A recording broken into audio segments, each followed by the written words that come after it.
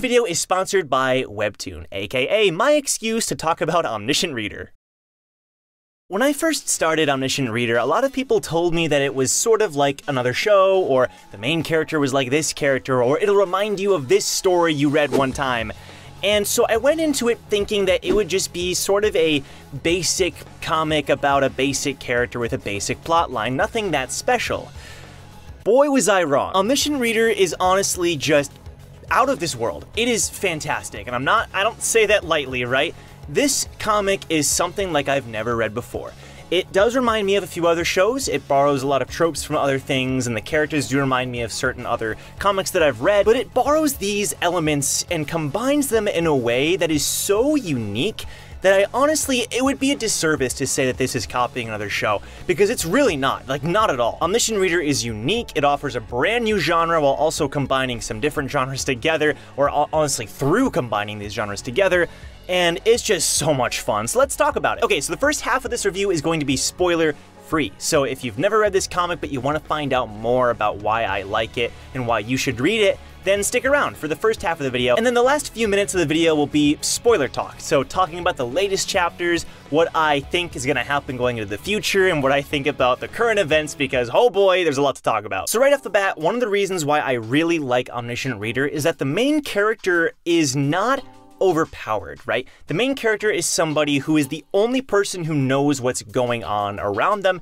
There's an apocalypse, and basically he's read this story, and all the events that are happening around these characters are the exact same ones that happened in that story. So he's the only one who can sort of predict what's gonna happen, and so he has to guide him and his companions out of these scenarios. It's super unique, and I just really love how it's implemented. He gains these skills that allow him to utilize the text, and it's just so awesome.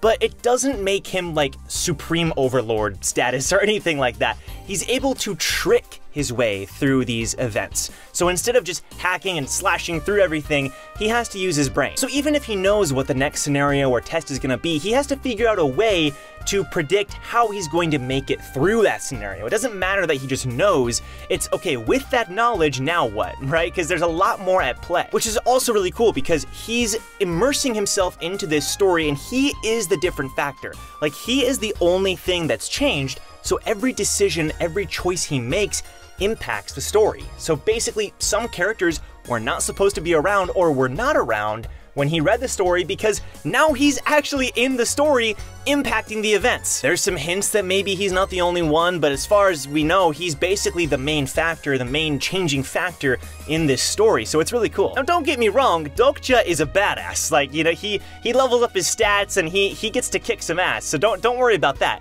It's just that he's not like the most overpowered character who's just gonna hack his way through everything, which in my opinion is a huge plus. And talking about characters, we're in this apocalyptic world with gods and constellations and gifting coins, and there's so much going on, and I just love that other characters get to shine through it all. It's not just Dokja or the protagonist of the story, because they're two different people, by the way. It's also Dokja's companions and the people they meet along their journeys, and all these people combining together and this other party. It's a combination of all these different unique characters with different backgrounds and different futures, and you never know which ones are gonna die and survive, you know, and I have a lot of fears about that. And it's so awesome because each one of them, especially the main side characters, they each get awesome moments, you know, some more than others, but like, it's just so cool to see each of them coming through and saving the day at a certain time, or using one of their new powers to do something epic.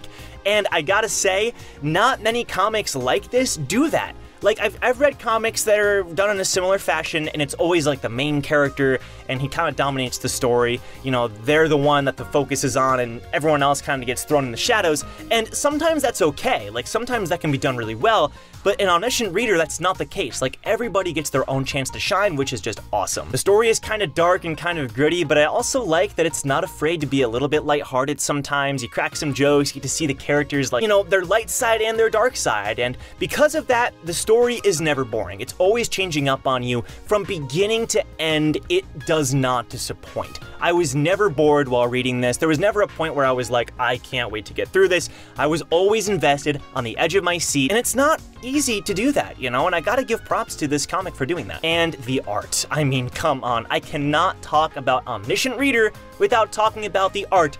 it is glorious. The art is just stunning. It's honestly mind-blowing. In every chapter, there's like 10 panels that are like wallpaper worthy, if not every single panel. Every panel is detailed and beautifully drawn and colored, and because of the detail of the art, it just complements the world so much, because the world is so good. The world is so good, there's so much happening. You know, it's a mixture between like modern but also fantasy, and you've got gods and monsters, and the art just complements that so well to a point where it just raises the world and the setting so high. I don't know, man. Omniscient Reader is so much fun. I can't really talk about too much more story-wise, but again, it's apocalyptic setting. You've got gods, you've got people. They have to get through this, and they're being tested.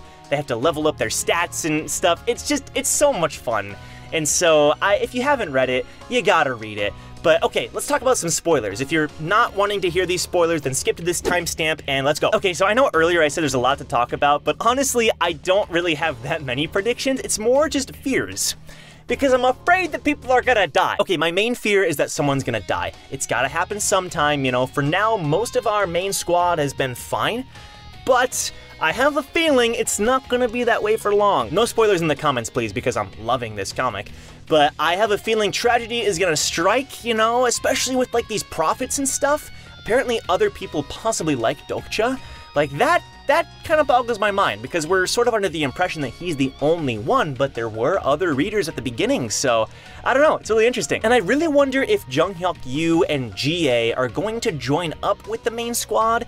Maybe not now, but later on. I'm wondering if they're gonna have like two different parties, or maybe Junghyuk is gonna start to trust Dokcha. They're gonna start working together, you know? Because there's also like Anna Croft, is that her name? Like the prophet or whatever. So there's just so much going on, and I want everybody to be on the same page, getting along and fighting some bad guys. Like, come on. It's hard because we're at a point in the story so far where they're in the middle of the capture the flag game, so it's hard for me to say exactly what's gonna happen going forward, but I wanna see, you know, more of the side characters. We've gotten a lot so far, but I wanna see what they can do. You know, I mean, Gil Young is like Thor now, so that's a thing. But also like Pildu Gong. Now, Pildu is interesting because he was a bad guy who now is like defending the base, and we get this impression that he does have a past or a history like with his family. Maybe he's protecting them, or maybe he lost them during this whole thing, and he's somebody who I just thought was gonna be like, oh, bad guy number 3, you know?